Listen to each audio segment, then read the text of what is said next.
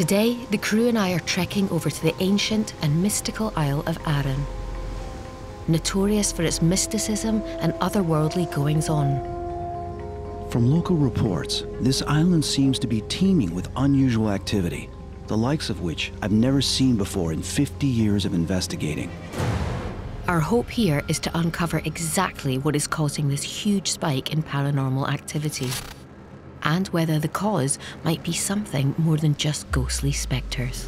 Brodick Castle has got a terrifying history of suicide and murder, and there's loads of reports of really awful paranormal activity. Wow, you know, from what I've heard, there's a theory that Arran has a lot of mythical creatures like goblins, imps, and fairies. Yeah, definitely. From a paranormal point of view, I find that really interesting because I've always loved elementals, so this is going to be fascinating. It's going to be interesting, but it's also going to be very dangerous because apparently they're very vindictive if you don't show them any respect. Well, then that means we need to be on our best behavior. Our base is the infamous Brodick Castle, the epicenter for those local paranormal sightings, where dark shadows... I'd never feel alone in the castle. ...unexplained whispers... I really do think something's here with us just now. ...and ghosts stuck in a repeating pattern are seen looming around each corner. Are these mythical creatures the cause of the malignant paranormal happenings? Oh my gosh. Wow. Pretty upsetting. Yeah, it's a bit morbid. Looking at the architecture, everything, will be interesting to see what we come in contact with. Evelyn, what do you think of this place? I mean, it's a stunning location, but yeah, it's like the first room we've walked into is like the room of 1,000 dead eyes. It's pretty ominous, no? This location has instantly put me on edge. I'm not sure how I will cope with the next room. Myself and Ryan are off to hunt for paranormal hotspots that may reveal the mystery of this foreboding fortress. Meanwhile, I'm taking Evelyn to meet with head guide Sue Mills, who might be able to explain my physical reaction to crossing the threshold. So, I mean, this is an incredible building. When was it actually built? It was built a long time ago. We're going back to 1260 roundabout. It has a lot of history behind it, so obviously it's going to have a lot of potential for supernatural happenings. Have you witnessed anything or heard any stories? I have, yeah. There's lots and lots of stories, maybe on every floor, really, in different rooms. Down in the stone corridor, there's been several happenings there.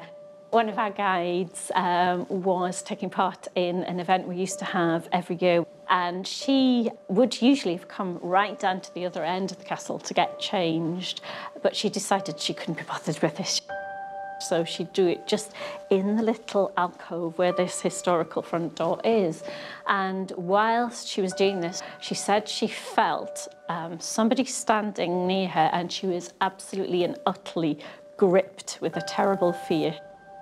And she actually just gathered up her clothes and just got out. Yeah. I'm just in so much shock.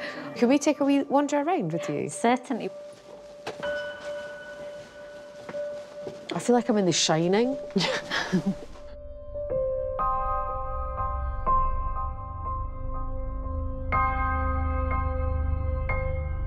I've only really seen one thing, and that's when I was training a guide in the exact spot where we were standing before, and I saw a shadow go down the red corridor and sort of disappear into the doorway.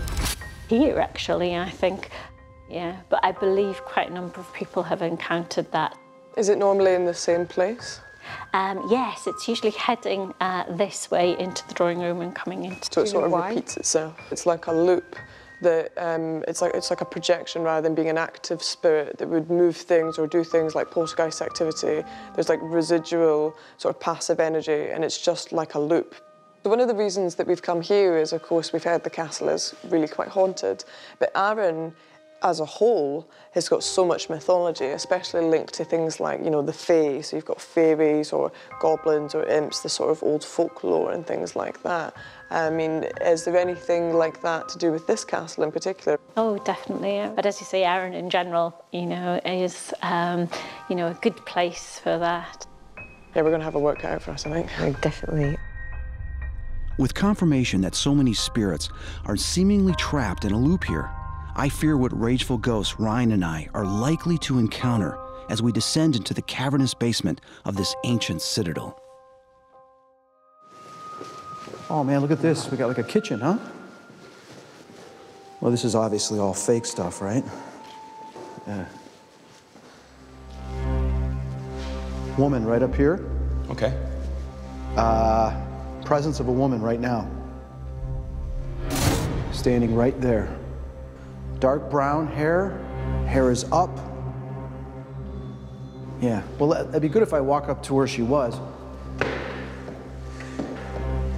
I saw the woman just standing right here like this, just looking right at us. And then she turned and then just glided right through this door. Wow. You know, it would be good tonight if we try to see if we can come in further contact with this female spirit. Yeah, find out who she is, why she's here, Right. what she's doing. Right, because if she's the first person to show herself to us, she may speak to us later. Yeah, that makes sense. Clearly, I have tapped into something, but the question is, are these spirits stuck here due to unfinished business, or has something trapped them here? We've heard the castle surrounding forest has potential fairy links, so it might hold the answers we've been searching for. So this here is the fairy wood. Okay. It'd be really interesting to see what you pick up here on an energetic level as well, because I really do think possibly the land is charged here. Okay. You getting drawn to there? We have someone already. Right, okay. There is a presence that is on the opposite side of that tree. Short in stature. Going to... Are you a pixie? What other elementals are in this forest with you? Are you a pixie? Ah, there. So it says something like Suic, Silic, Seok. Silic. Seok, it's Gaelic for fairy.